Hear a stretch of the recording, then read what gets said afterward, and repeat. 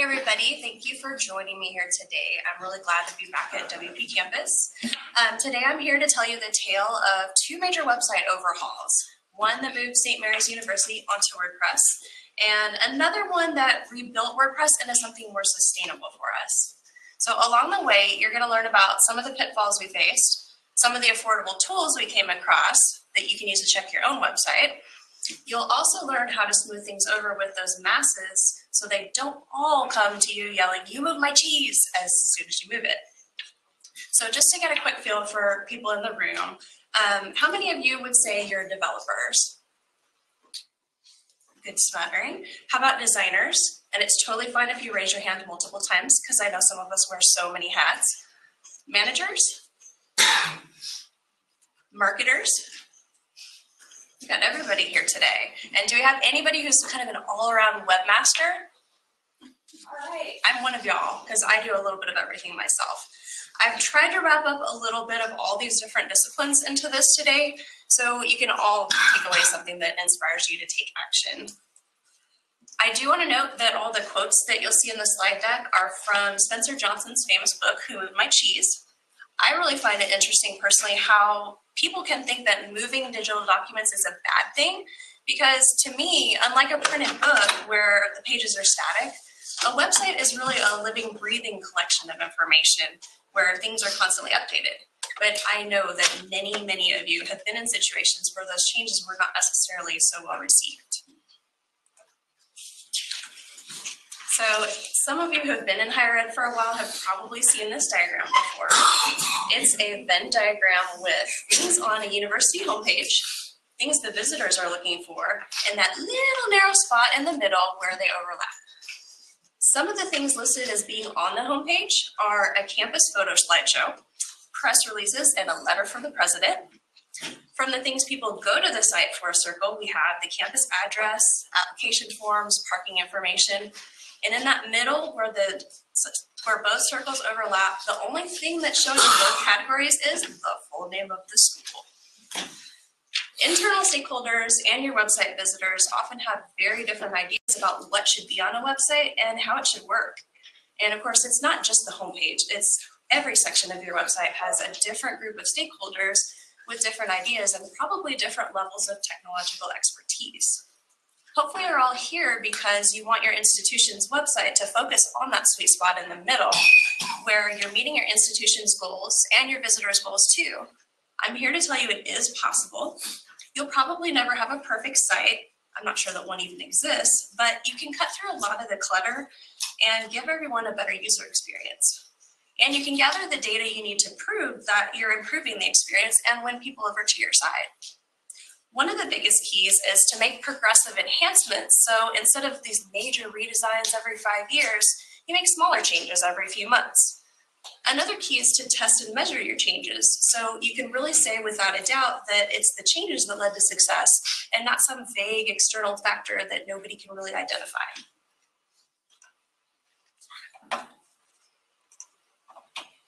So from the book, the quicker you let go of old cheese, the sooner you find new cheese.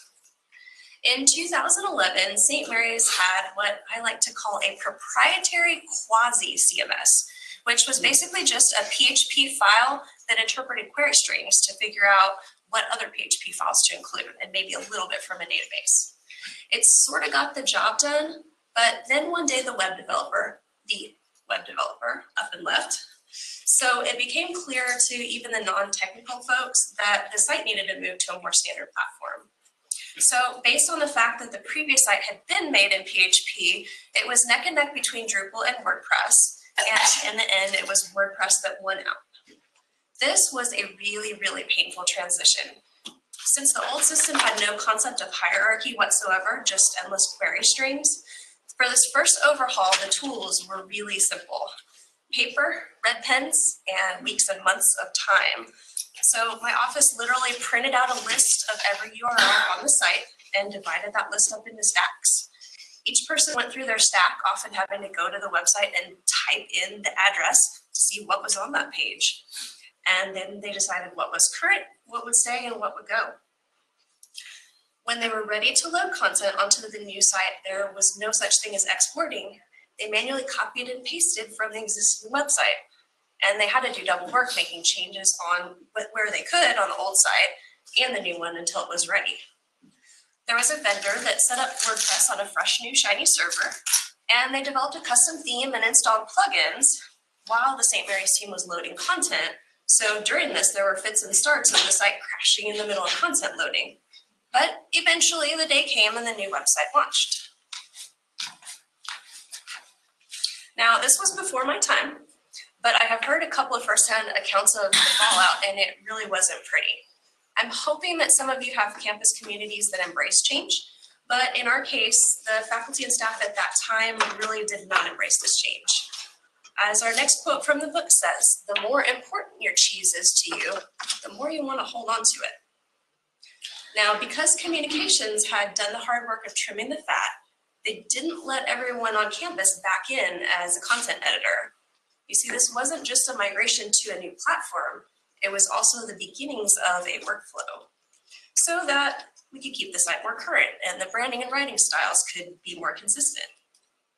So as you can imagine, when these stakeholders whose cheese had just been moved realized they couldn't move it back again, they didn't respond with thank you notes and congratulations. Of course, you could debate the pros and cons of having more content editors. On the one hand, allowing people to make their own updates makes it easier for them. So if you have engaged faculty and staff members, it can bring you fresher content. But on the other hand, allowing people direct access to make all their own updates without moderation makes for a lot of content that comes from different voices. And if you have editors who try to tightly control formatting by adding things like lots of inline styles, it can make the aesthetics pretty inconsistent, not to mention the whole other topic of accessibility.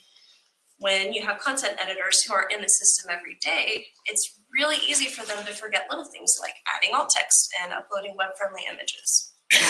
Some of these issues are really a lot easier to solve than others. So for example, we use the Insanity plugin, which resizes every upload automatically. So if they're uploading their CMYK 4,000 pixel wide image, it's not a problem. It automatically fixes it in the background for them.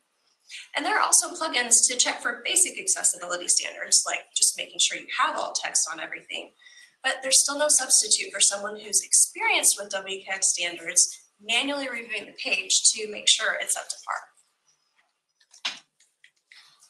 So since communications and this vendor were in charge of the migration, we gained control of our information architecture. It took some time to smooth things over, but eventually most people learned to appreciate the changes or at least live with them. Some stakeholders, however, have learned that if you push hard enough for long enough, you can eventually wear down some of the resistance and get your own way. So over time, several things happened. One school broke off and built their own separate website, except that in order to give certain offices just one website to log into to make changes, about 20% or so of that school's content stayed over on the institutional website, so visitors had to click back and forth from site to site. Admissions then liked that microsite idea, so they built their own. And since the focus of the main institutional website was on admission, a lot of content got duplicated there. Meanwhile, Google Analytics was set up, but it was just quietly collecting data in the background because no one really knew much about it. Another school pushed hard enough for long enough that instead of just having one list of their academic programs, they got two. One by department, which they were certain everybody would be looking for, and one under a list of all the school's program. Plot twist, hardly anyone used either of those paths. Most visitors came straight from the university's list of all the programs, not really caring what school or department a program was in. So over time, content was published in 2 or even 3 different places, all to make sure someone could navigate to it using a specific linear path that somebody on campus really preferred. So it wasn't quite the clean, fresh start that everyone had envisioned. So fast forward to the part of the story where I come into the picture. It's 2015, 3 years after WordPress has launched.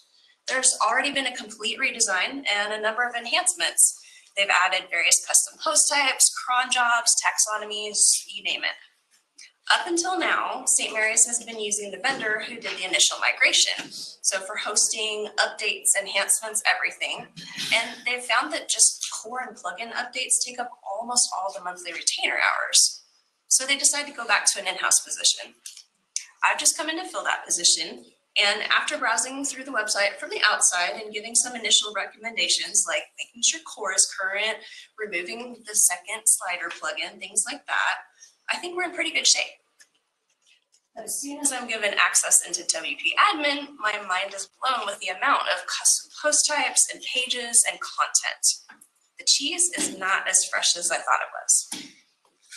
So I slowly dig through each post type, about a third of which are not actually being used. They were just developed for a proof of concept, and they're sitting on the live site because there's no website, there's no staging, there's just prod. One of the CPTs is built just to spit out HTML to paste into MailChimp, yet it's still accessible through permalinks and sitemaps, so it's competing with our original news posts. There are thousands of URLs for what really should just be hundreds of pieces of content.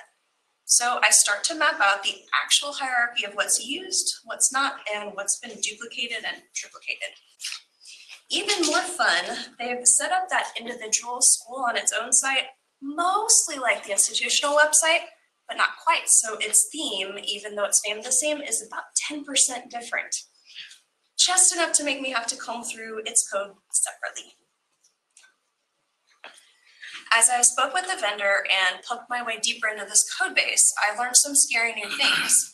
Like the site had been loading too slowly, so the vendor had created a custom table to hold a copy of page navigation, and they used that instead of WP list pages. So those of you who raised your hands as developers, I hope you're either cringing or just not quite processing what I just said, because it makes no sense. Later on, I found out they'd been using a combination of plugins that stuffed the options table so full that the little database server was too overloaded to even perform WPLS pages, which also caused some really fun downtime not long after I arrived. So it took a fair amount of time to slowly trim out the old things that weren't used and the weird things that shouldn't have been used.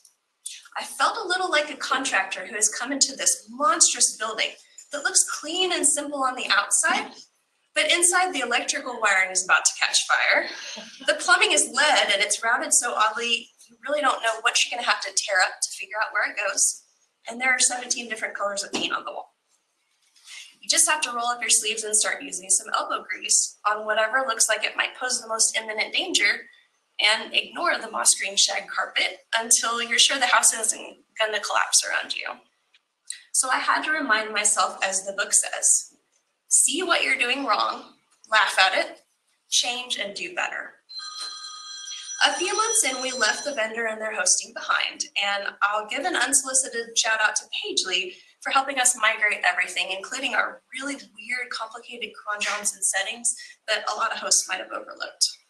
So now that the inside of the house, the code behind, was somewhat cleaner, it was time to work on the user experience. So having heard how well the changes went over last time, I started to arm myself with data. It's easy to demand a navigation structure you like, but it's harder to defend it if it doesn't work when the numbers prove it. So once I mapped out all the content and checked our analytics for basic page views, I found out 37% of our pages were getting less than one visit every 5 months, including those people on campus who were demanding this navigation structure and the pages that we had in place. So now that the site wasn't crashing at random intervals, and we knew a lot of our content was gathering dust, it seemed like the next logical steps were to trim the content and the navigation. Again, because of the previous negative response to major changes, my team decided it would be safest to trim down navigation before we actually moved any pages. So in preparation, I consolidated our Google Analytics views and added some filters to better handle the multiple subdomains that we're feeding into the one account. And I set up Crazy Egg on our most popular pages. Now, Crazy Egg tracks pages one by one, but we wanted to track navigational clicks site-wide. So I set up a little JavaScript which added a class and a unique ID to all the header and footer links. Every time one of those links was clicked or tapped, A PHP script inserted click data into a custom table. We recorded what page the person was on when they clicked, which specific link they clicked or tapped, the link text so it was a little more human readable, and their IP address so we could tell whether they were on campus or off. Nowadays with the GDPR, we would just set a flag of on or off campus so we wouldn't be collecting that. This screenshot on the slide is something I manually put together to more visually display the data, since Crazy Egg only shows a screenshot of what's already visible on the page, not things like the drop-down navigation or site-wide elements. And it ended up being worth every minute I had to spend pasting and nudging these little bubbles around, because it was so easy for everybody to understand exactly what each little number meant. So as I suspected, a lot of these links were not used or very seldom used, and this was not over summer or Christmas break, it was prime time. So based on this information, we reduced the number of links in the header and footer from over 200 to under 80. This was going to have a major impact on user experience and SEO, all without actually moving the cheese. Most people on campus actually didn't even notice, but the few who mentioned it, mostly to ask for their link to be restored, were able to live with the change for two reasons. One was we had the data to show them only a small percentage of on-campus visitors were even using a particular link. The other reason people accepted the change was we explained our plans for the future. This was not the final navigation, no news, nothing higher, but this was an interim step. IT was just on the brink of launching a new intranet, which would make it possible to gather all of our internal documents on one site, letting the institutional site hone in on just prospective students and public audiences. We also had a plan to conduct a lot more usability tests and continuing monitoring analytics to help guide our decisions. So with all the new data, we would be better able to bring the most sought after content to the surface and make these stakeholders' most important pages easier to find. Who wouldn't want that?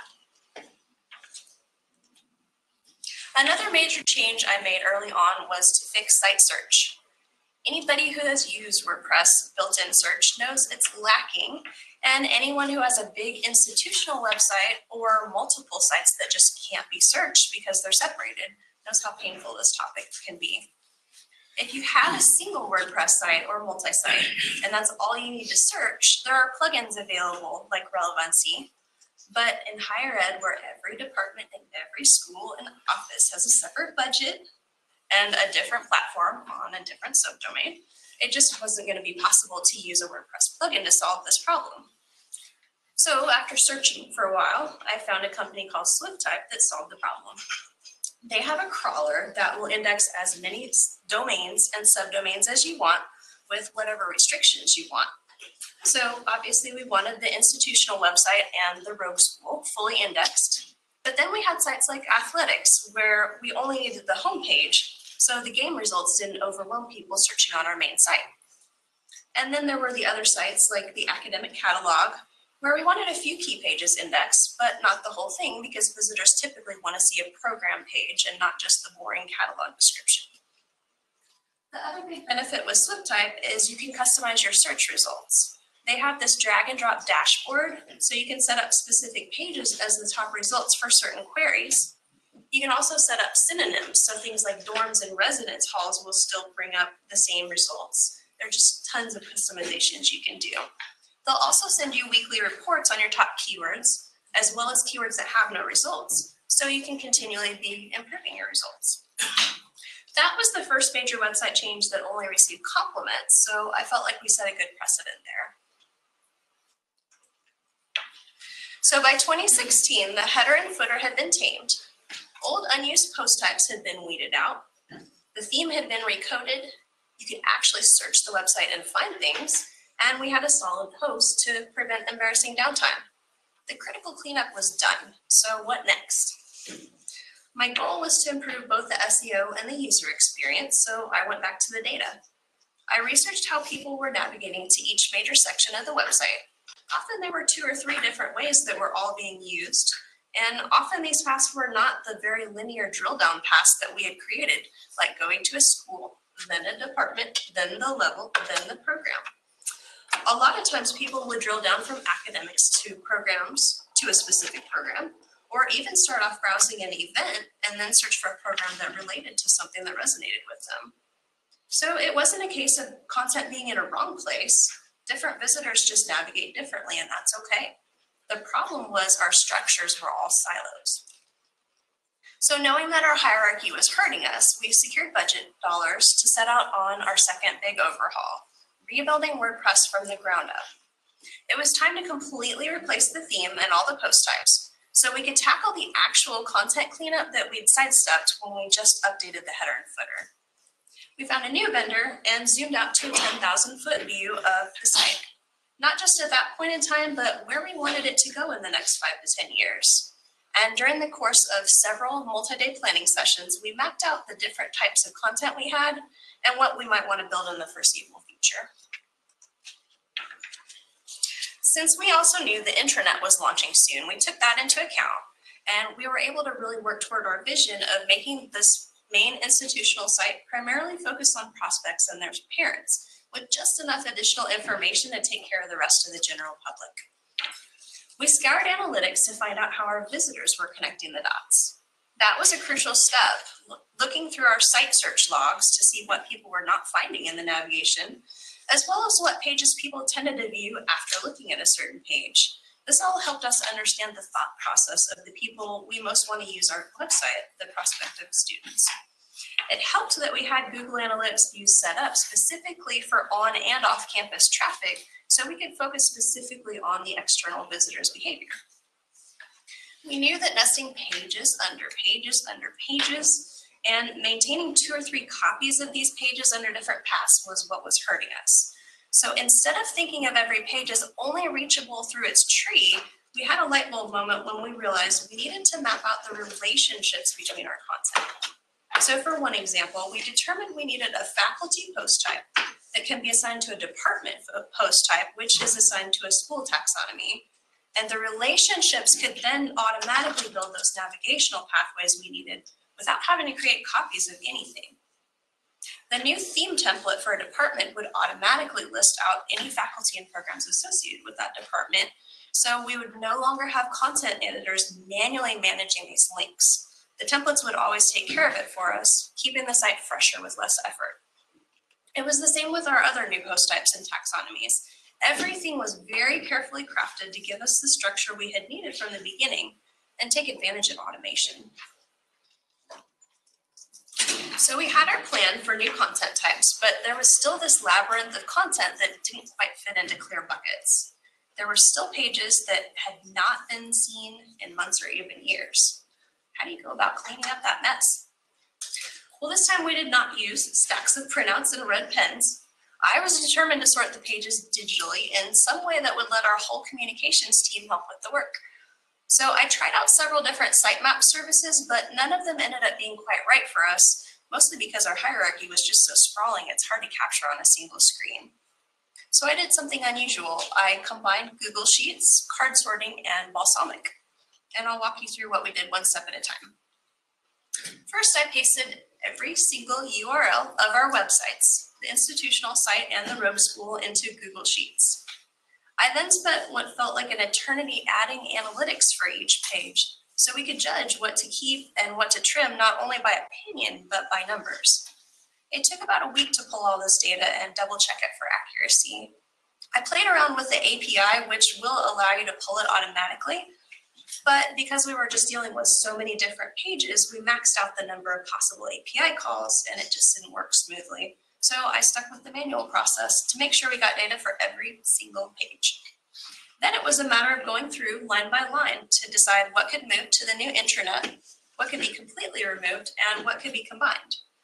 So here's our spreadsheet showing each page title, its analytics, and the old URL. And I believe this was about 6 months worth of unique page views in that number column. Another column that didn't quite fit into the screenshot here showed the new URL where it was going to live. And we also tracked all the printed vanity URLs we knew about. So our spreadsheet came to over 1,700 lines, which I know is small for some of you, but it was huge for us. So we kept some of our key URL structures, but in the end we went from over 1,200 pages plus our news articles on the main site down to 450 plus news. So there were a lot of redirects to set up. The only way to make sure we didn't miss any was to track everything. So that was what the Google Sheets managed us to do, and it allowed our whole team to go in and edit together. Now, a giant spreadsheet like that is enough to make anyone go cross-eyed, let alone someone who thinks visually like me and you designers here in the room. So I went back to my UX toolkit. Card sorting is a way to rethink categories and structures. If you haven't heard of it, it's basically a process that asks different people to group information whatever way it makes sense to them. You can do it with Post-it notes, but with that many pages, I think we would have had to take over the whole arena. So I found a free card sorting program, and we did an open sort where we started with our lower level pages and let people group them into buckets. We named the buckets later, and those then became our top level and second level navigation. The other option you have with card sorting is a closed sort, where you already know your top level categories, and you just have people group the cards into them in whatever way feels logical to them. Going back to the wisdom of Who Moved My Cheese, he knew sometimes some fear can be good. When you're afraid things are going to get worse if you don't do something, it can prompt you into action. But it is not good when you're so afraid that it keeps you from doing anything. So as you can imagine, sorting 1,200 pages into buckets was a pretty long and painstaking process, and we went through several iterations. But in the end, just like a jigsaw puzzle, things started to fall into place, and eventually we ended up with a manageable number of groups. Then I took the groups back to the team, and we chose labels for them together, and we made sure that overall we were not missing any major buckets. The goal at this stage was not to make sure everything was perfectly categorized, but just to identify top level and second level categories, everything basically that would eventually go into our top navigation. So now we had this giant spreadsheet to track all the things, and we had all of the content loosely sorted into buckets. And next up, we needed a way to visualize the sitemap. Not long before we started on this project, I had set up a new website for our alumni, so I still had access to a Balsamiq membership, which had worked great for wireframing. It suddenly occurred to me that I could use their little text boxes and arrows to build a nice, simple sitemap. You could also do this in Visio or Illustrator, and in hindsight, one of those might have been a little easier just because you can control page sizes, and we have a few people in our office who really need that hard copy to review anything. But Balsamiq's workspace expands just as big as you need to be. There's no limit on your artboard size. So I wasn't constrained, which was why it worked so much better for me in the end than any of the site mapping tools I had looked into. And snapping the arrows to points and alignment tools helped my slightly OCD personality make sure everything was spaced out evenly and snapped to the right points. So I started with those buckets we had identified in card sorting, and then went one by one through the spreadsheet, checking each page to see how much content it had, and adding a new square to Balsamiq each time it looked like we needed a new page. Every square contained the new page title and all the different spreadsheet lines where content was coming from. So all those little numbers are different lines in the spreadsheets with the original pages where they were going to be combined from. Many of these combined content that had previously been spread across 4 or 5 separate pages. And again, a lot of this was not about linear hierarchy, it was just grouping and adding the right relationships. Once I had a rough draft, I printed it out on 11 by 17 pages and met with our team to review and adjust, and we iterated until we felt we'd arrived at the best structure. I should mention this was not a completely linear process from step 1, step 2 to step 3. For the hierarchy project, we did sit down first and review analytics and predictions to determine the overall content types and relationships. That way our vendor was able to start building out those custom post types, taxonomies, all the relationships while we sorted through the content. Some of the content structures were more straightforward. So for example, we knew we were going to still have a campus life section. So some of that type of known content we loaded earlier into the new site than some of the other pages where we weren't quite sure yet where in the structure they would land. So although this may sound like a clear, logical progression in hindsight, in reality it was a little bit messier, and we still faced the same problem as the first migration. We couldn't really export the old site and just import it because the structure was so very different. And we had about a month's worth of time when everyone had to enter the changes into both the old live site and the new staging site. But with the visual sitemap to guide us and the spreadsheet to track all the content so we wouldn't lose anything in the transition, we at least knew what percentage of the content had been loaded, and therefore roughly how much time was left before we could switch over to the new site. While we were wrestling with the content, the vendor was mocking up various theme templates to make sure that our fresh new site would also get a facelift. When you're changing your entire information architecture, there's really no progressive enhancement or A/B testing little changes where you can send people to 2 different versions and determine a winner. So to measure the success of this project, we looked more to the page views and the time on page for the content that we most needed our visitors to look at, like the list of all of our academic programs and the main admissions page. And while the vendor mocked up pages, we did some usability testing to make sure visitors' perceptions of the new designs were positive. These tests, which we did through trymyui.com, gave us some really good insights and told us that the designs were right on track, but there were a few tweaks that would make the overall experience a lot better. We made a number of those tweaks before we ever launched.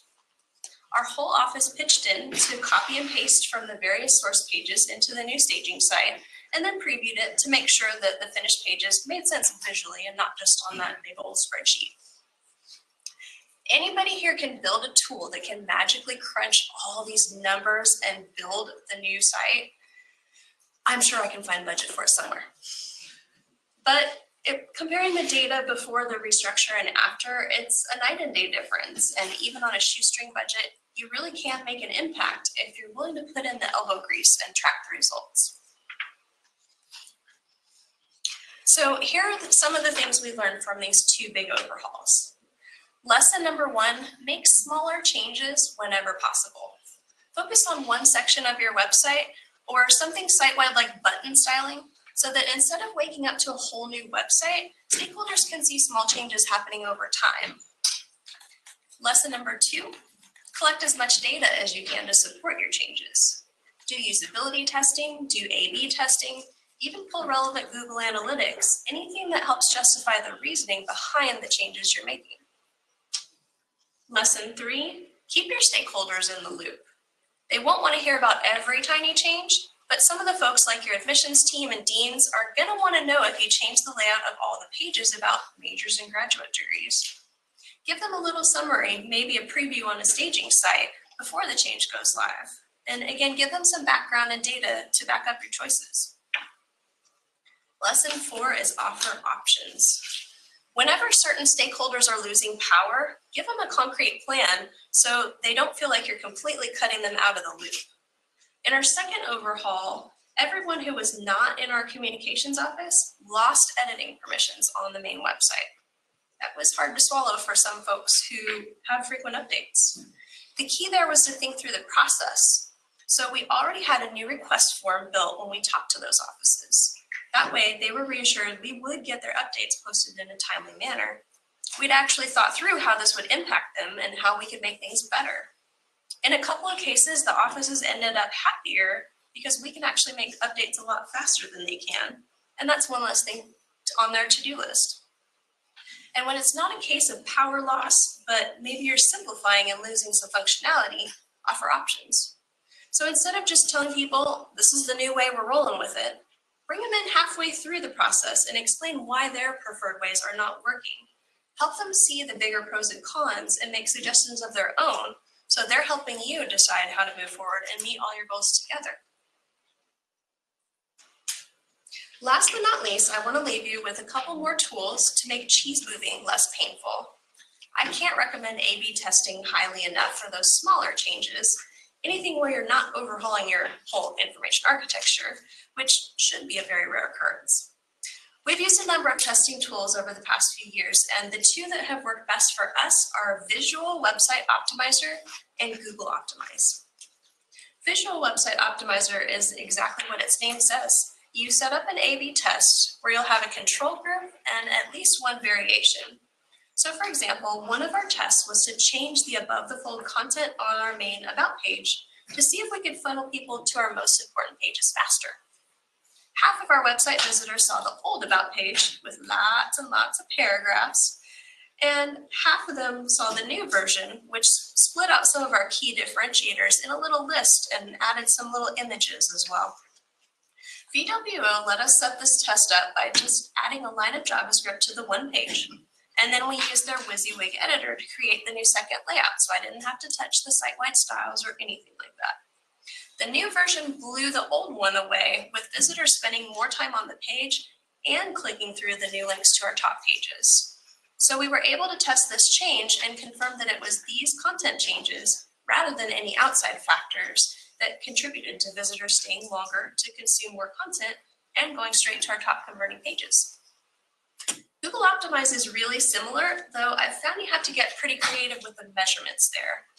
One test we ran that was really successful was when we changed our site-wide fonts this spring.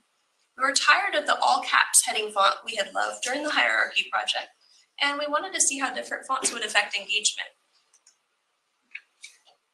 So we initially picked 8 fonts that coordinated with our printed collateral. I set up our staging site so the About page could render each font based on a query string, so everyone in our office could see exactly what they were going to look like with real content. From there, we narrowed down the list to the 3 that we liked the most. To make this test work site-wide, I had to load all of those fonts plus our old fonts in the head of the site, and I added a line of CSS as well, so that if the body had a specific class, it forced all the fonts to render in one of these new variations. Then in Google Optimize, I created the 4 variations, the original plus the 3 new fonts, and I just added that body class in the variations to make the different fonts appear all across the whole website. It was a little hard figuring out what variable to measure as the goal, since Google Optimize's goals are fairly primitive compared to some of the paid options. But I ended up hypothesizing that if people found it easier to read the website, they should stay on our website longer and perhaps explore a little more. So I set page views as the goal. I was really surprised at the huge difference the fonts made. Our control with our original fonts averaged 2.7 pages per session. One of our test fonts matched that almost exactly. Another test font raised it to 2.85 pages per session, and the winner raised the bar to 2.9 pages per session, which is a 7% increase in the average number of pages people look at before they leave our site. Keeping people on the site just by changing the fonts was a huge win. So I hope I've got you thinking about some experiments you want to try and ways to help your stakeholders become more comfortable when their cheese gets moved. One last reminder here, if you have questions, we're doing them, I think, mostly in Slack. Or is the website accepting? The podcast channel is open, and for those of you here, you can ask out loud or post stuff in the discuss channel in Slack. Don't forget to submit feedback. Does anybody have questions in the room? What was the name of the A/B tester other than Google Optimize? I didn't catch it. Visual Website Optimizer. It goes by VWO for short. Thanks. It's a great service. It's fairly affordable. If you care to go back and do it again, was there anything you do differently? Repeat that question for the crowd. Yeah. So the question is, if we had to do anything if we had to do it again, would we do things differently? I know for the first one, they definitely would have tried to find a new PHP expert to actually export content instead of doing the manual parsing. For the main hierarchy project, I think the biggest thing I would change would have been to have 2 different environments that we could work in, so that the vendor could have been working in a dev environment and we could be loading and staging without all those fluctuations of the site suddenly breaking as they were pushing code. That's about all I would change on that project. What do you use for an intranet? For an intranet, we ended up using, oh gosh, I think it's an Ellucian product, I want to say. I will have to get back to you on Slack with that.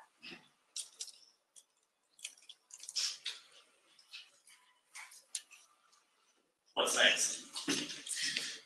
Right now, we are working on redesigning just the homepage because we still have that same static homepage we've had since the hierarchy project in 2016, and we want to kind of feed it more dynamically. So our news posts and different things that change automatically without somebody having to make changes all the time, and our events will be higher up.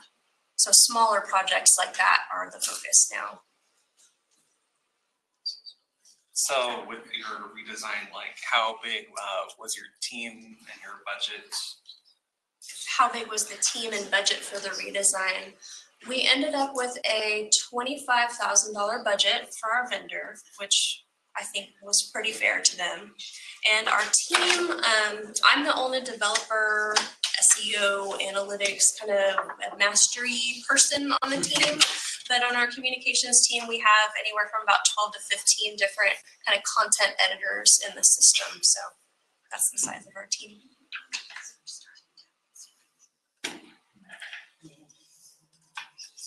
All right. And if anybody has anything else, you can come ask Elaine. Otherwise, I think it's lunchtime, so Yes. enjoy. Thank you.